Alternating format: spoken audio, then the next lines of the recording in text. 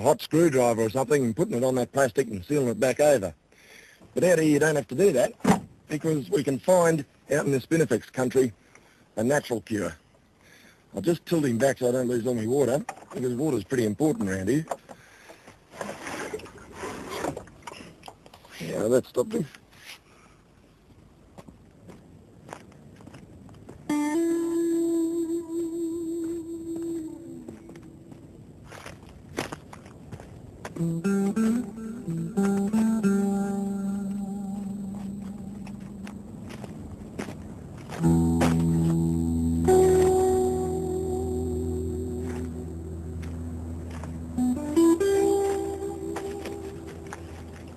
What I've got here is a bit of Spinifex resin. It's not really resin. The ants have gathered it together to make an ant's nest out of it.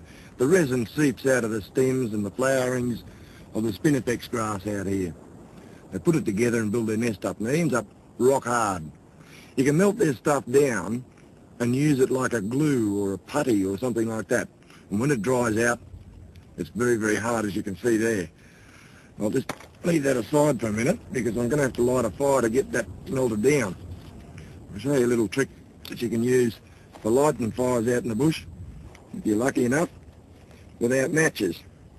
You get a bit of Condy's crystals and sugar and mix them together 50-50. You can put him on a rock like that, spread him out a bit, and then using a bit of that cotton wool, you scrape a knife very hard over the top. And maybe, if you're lucky, you can get the two crystals to crush up and react with each other and cause a spark to fly, which hopefully the cotton wool will pick up and ignite. There we go.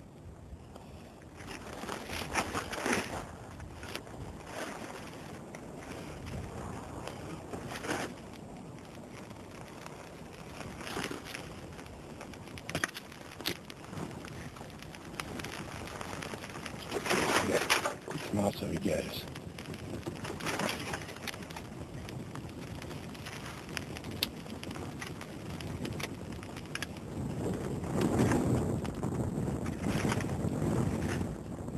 Just smash up some of this resin now. There we go. Put him into here. Put it on the fire. Let him melt down a bit. Should do. Good idea to have a fire going out in these parts, particularly if you get caught and you're lost. People can see them quite often from miles away.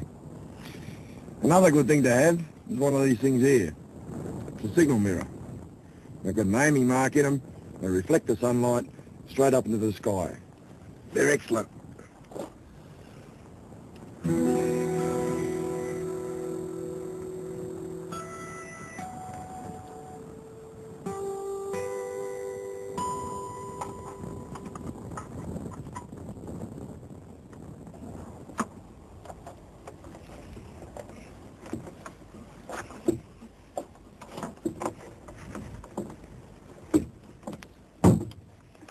There we go.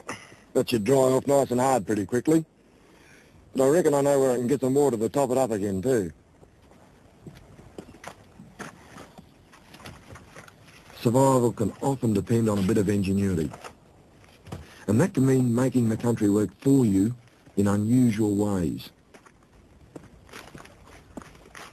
This is the sort of thing I'm looking for. The eucalypt or gum tree.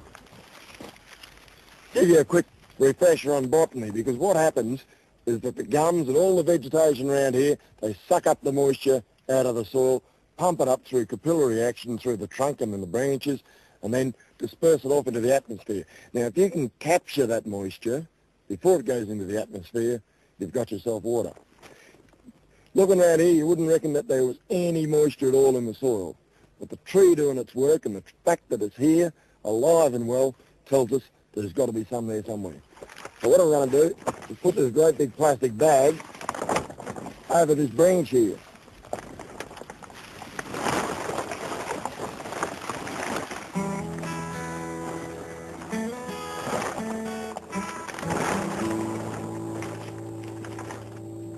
Once you've sealed the bag over the branch, it doesn't take long in these hot conditions for the process to start up.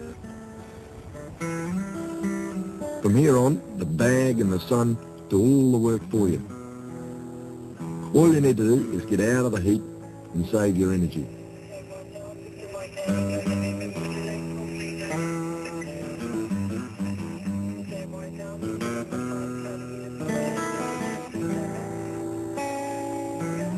With a bit of patience and a few hours wait, you'll soon have some water. May not seem like much, but it could be enough to save your life.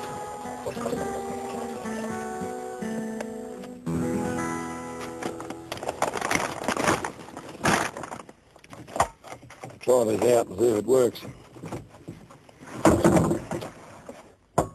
Yep, good as new.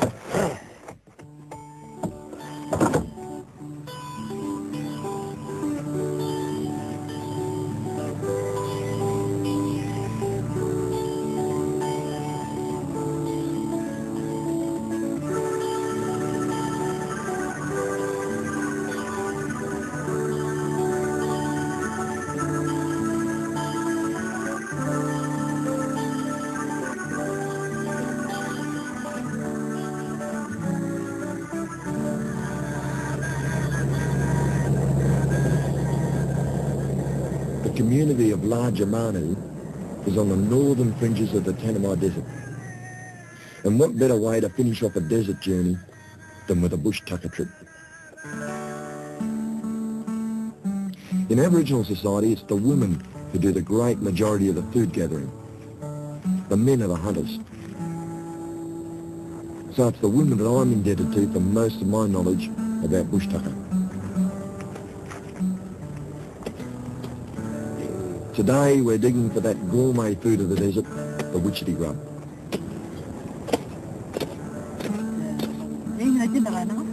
You find them in the root system of the Acacia kempiana, or witchetty bush, as it's usually called.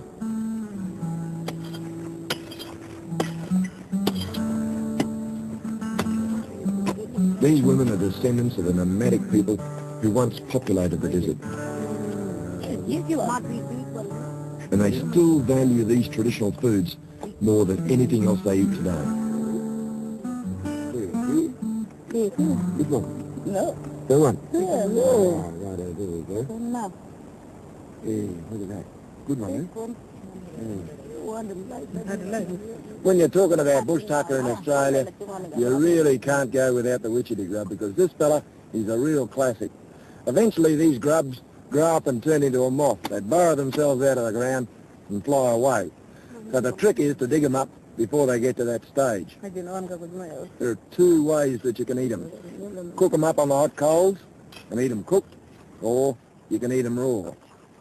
Tell you something, a few years ago an old fellow way down the south of here told me that there were still a couple of small Aboriginal groups walking around the desert country.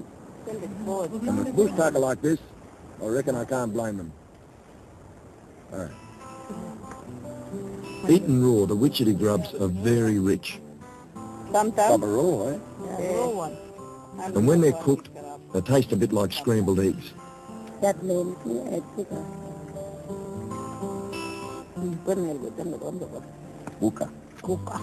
For the women of Larger Manu, a bush tucker trip is a continuing ritual which links them to their country and to their past. And for me, well, it's just great to be part of it.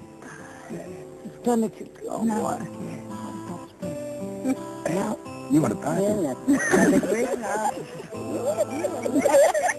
Only in your top strings of beer. Yeah.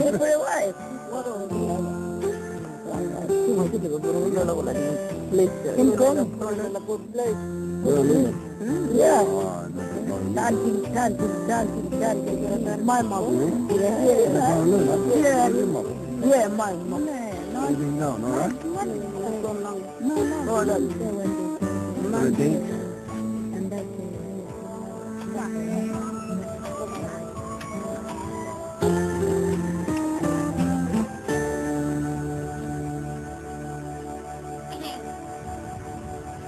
Reckon they'll be cooked now?